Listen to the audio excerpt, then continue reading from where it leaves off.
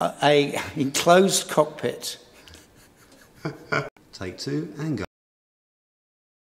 Welcome to the Havilland Aircraft Museum. I'm next to the replica of the DH88 Comet racer, de Havilland's loss-making, winning plane. The beginning of this plane started in 1933. In 1933, an Australian entrepreneur called MacRobertson announced sponsorship for a multi-stage air-flying race from England to Australia. The race would take place in October 1934. Many countries started working on modern designs to compete. However, although de Havilland was very busy, they did decide to build an aircraft for the sake of British prestige. So they announced the DH88 Comet, and 3 teams purchased them. Jim Mollison and his wife, called Amy Johnson, purchased a black-painted aircraft called Black Magic. Arthur Edwards from Grosvenor House had a red-painted aircraft. And Bernard Rubin, a racing driver, had an aircraft painted British Racing green, similar to the replica that we've got here.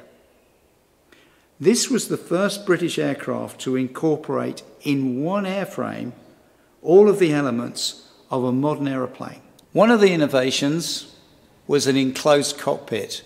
In an era when so many aircraft were open cockpit, this was fully enclosed with space for a pilot and a second pilot who could fly the plane in an emergency. This was going to be a long-distance flight. You needed both pilots to be safe, both pilots to be comfortable, because you're going to be flying a long distance. The next innovation was that this was a monoplane.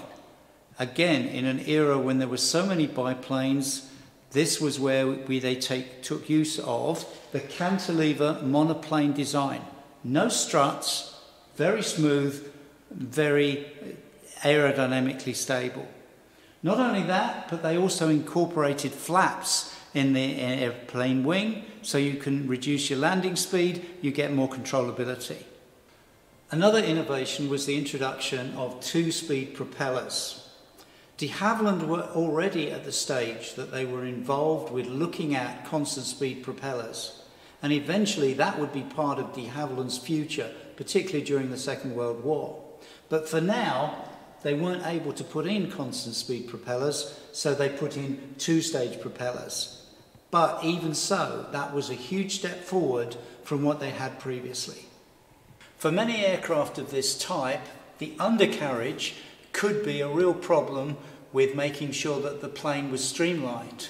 So de Havilland introduced a retractable undercarriage system in the DH88 Comet to aid streamlining and improve the speed. Probably one of the most innovative features of the DH88 Comet was the introduction of monocoque skinning and a composite design on the way the aircraft was put together. In the case of the Comet, it was actually built of wood, as the later Mosquito would be. So it made use of overlapping sections of wood, making sure that you had stress-free design all the way through the structure. What you ended up with was a light, solid, very, very strong structure against which you can put the very powerful engines. You can get the speed that you wanted for the race.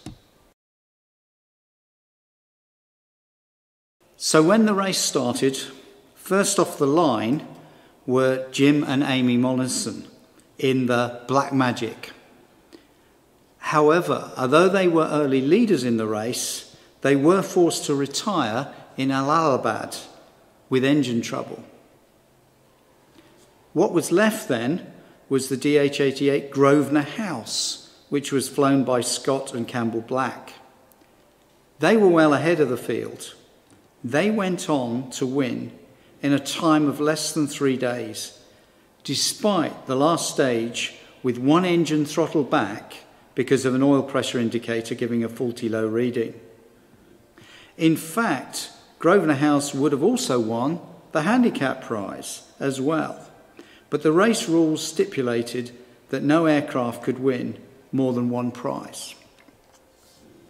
But what of the third aircraft, which was painted green in honour of Bernard Rubin, who was a British racing driver, so he painted it British Racing Green. This also took part in the race. It didn't win, but came in on 4th place.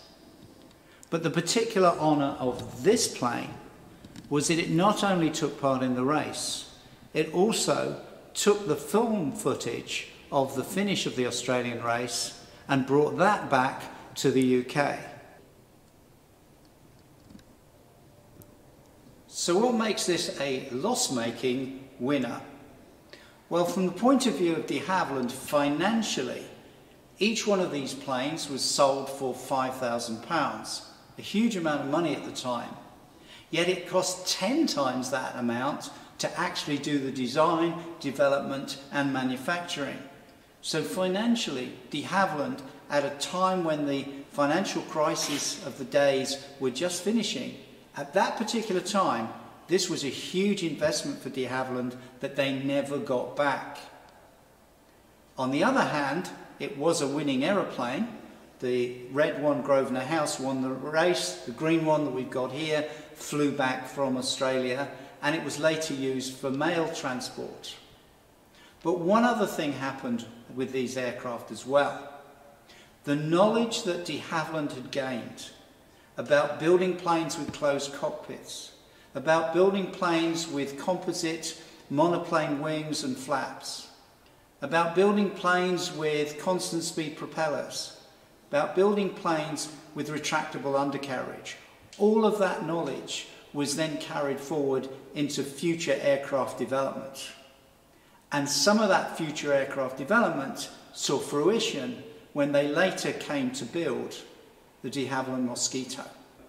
Hope you've enjoyed this look at the winner that was also a loser. You can come and have a look at this replica actually at the de Havilland Museum, so check out our opening times on our website. Make sure you share with us on social media, and we'll look forward to seeing you in person at the museum. See you at the museum.